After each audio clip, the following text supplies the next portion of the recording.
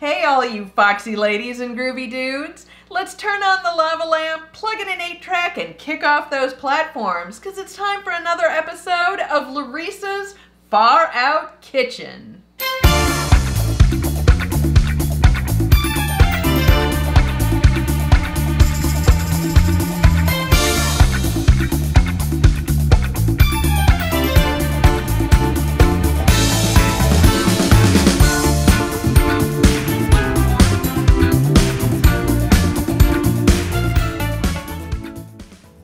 On last night's episode of Emergency, it was that dreamy Roy DeSoto's turn to cook dinner for the guys at the firehouse.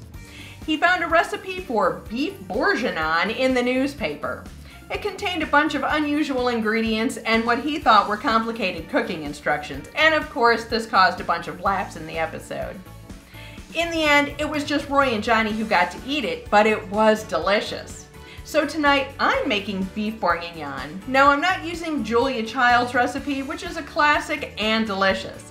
But let's see what ingredients we're gonna need. I've got 2 pounds of beef stew meat. Now, this is a chuck roast that I've cleaned and cut into bite-sized pieces.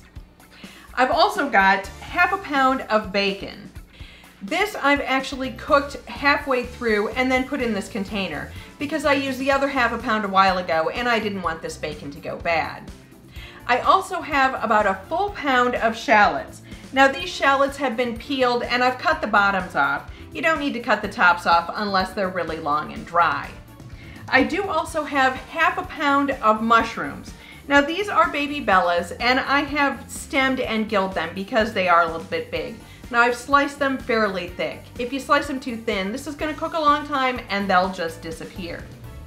We're also going to need 2 cups of a robust red wine. So that means a Pinot Noir or Burgundy, or a Bordeaux, or a Sangiovese, although that's going to get a little bit expensive. And I'm glad about the 2 cups of wine, because that means I get to drink a cup of this while I'm cooking. We'll also need some beef consommé, garlic, butter, flour, salt and pepper, and our bouquet garni. For the bouquet garni, I have 3 or 4 sprigs of fresh thyme, 3 bay leaves, and 3 or 4 sprigs of fresh parsley. Now I like to keep my parsley in a water glass with just a little bit of water in the refrigerator. It'll keep fresh for a long time. This is getting cooked on the stovetop in a large Dutch oven, and then it's going to spend some time in the oven. So let's get over there and start cooking. I have my burner on medium. We're starting with this bacon. Now, if you're using raw bacon, that's fine. If you're going to use the partially cooked bacon, make sure that you put all of the fat in there because we do need all of it.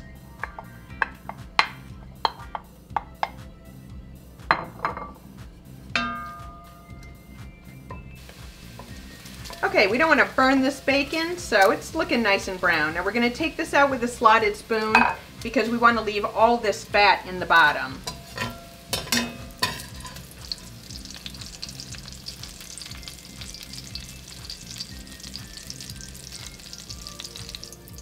And the beef is going in next.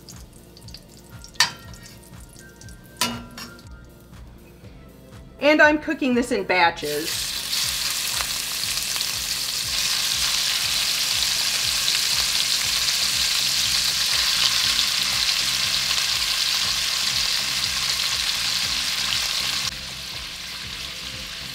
And I'm seasoning this beef as we cook it. So about half of the salt and the pepper.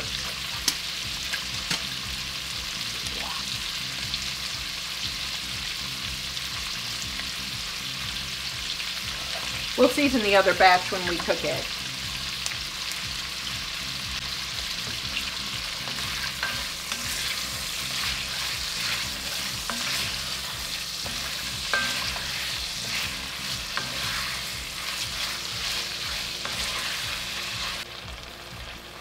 Alright, this is pretty well done.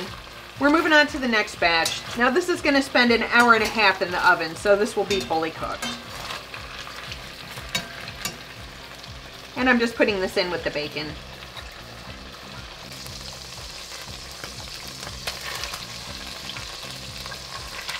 And once I get this in, I'll season this batch.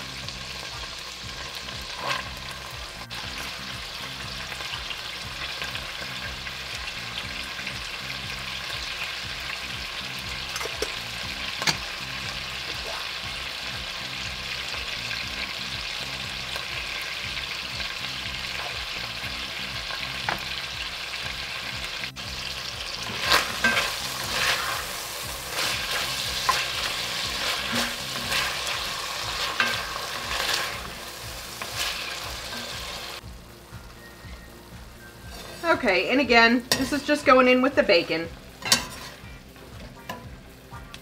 We'll start in with the shallots after this. All right, we're gonna add in the butter first before we do the shallots. So let's let this melt.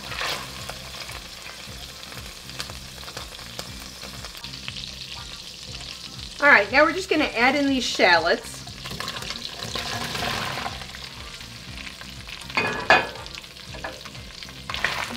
And we're just gonna let these sit and soften for just a few minutes.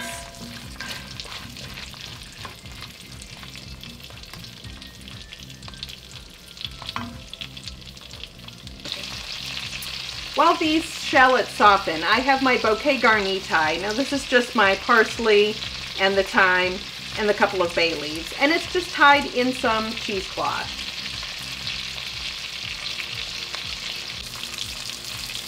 So we want these to get just a little bit of color. So let's, oh, they're looking nice.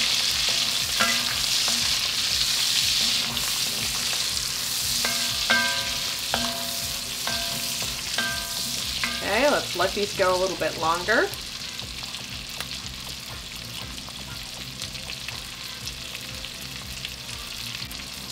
While these are browning, I have my oven turned on to 350 degrees to preheat, since this is going in there probably pretty soon.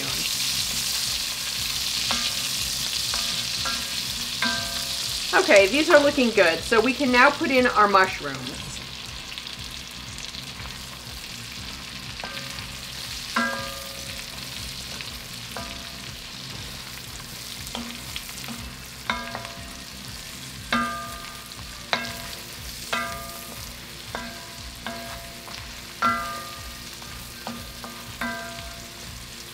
Okay, we're going to give this a little bit of time, and I'm going to put the garlic on top so that it can soften.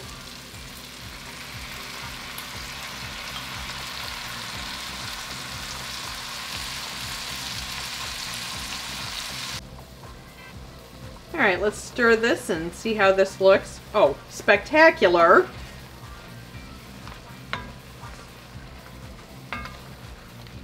We put the garlic in last and let it soften so that it doesn't burn.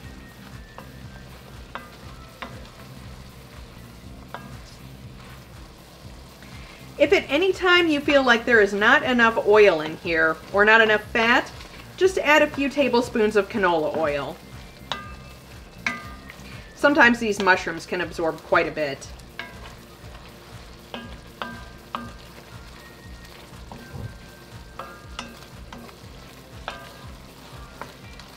All right, this looks pretty good. I'm going to sprinkle the 2 tablespoons of flour over this and then stir it all in.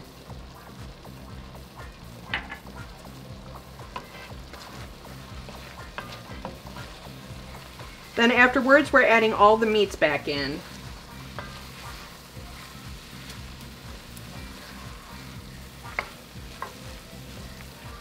I'll just give this flour just a few seconds to cook.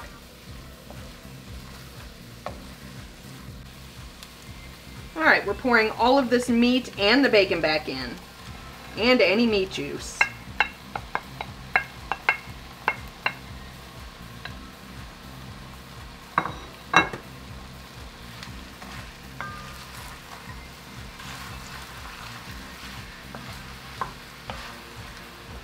Once we get this stirred up, we're adding in the beef consomme and the wine. Then this is getting lidded and going in the oven.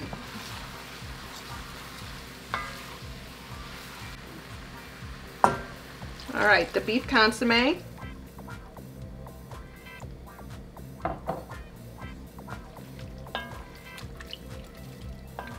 We'll get that bouquet garni in there as well.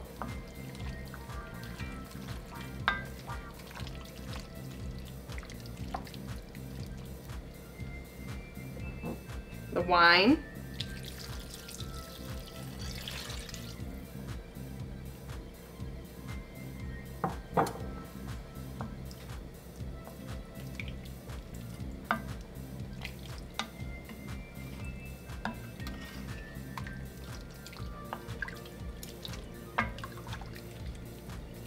Then once this comes back up to a simmer, we'll put the bouquet garni in, lid it, then turn it off and it'll go in the oven. My oven is hot and this is starting to simmer, so let's get this bouquet garni in here. Tuck it down in. All right, let's get this lidded and in the oven.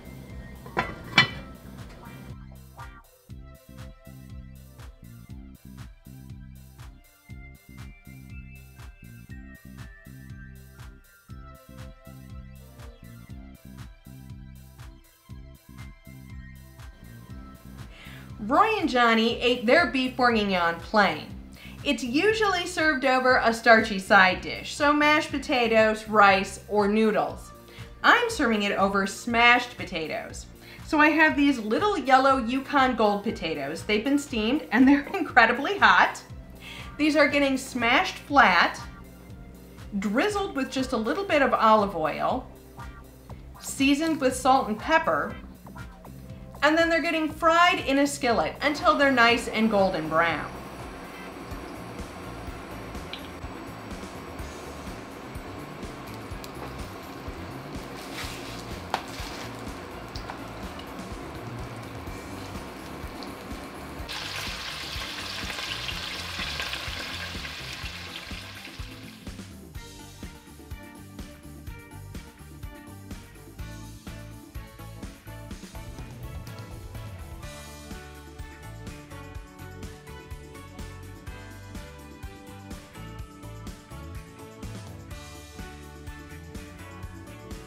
We need to get this bouquet garni out of here. We don't want anyone eating this. And that's why you put it in the cheesecloth.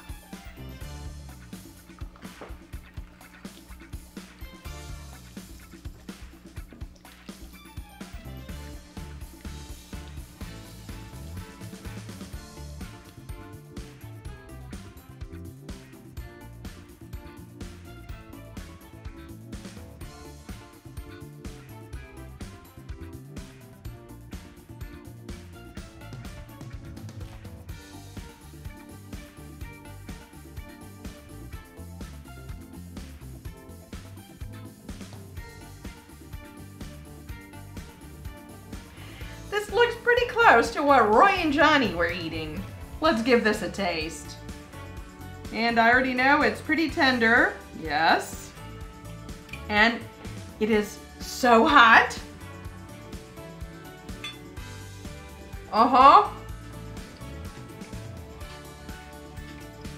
Amazing.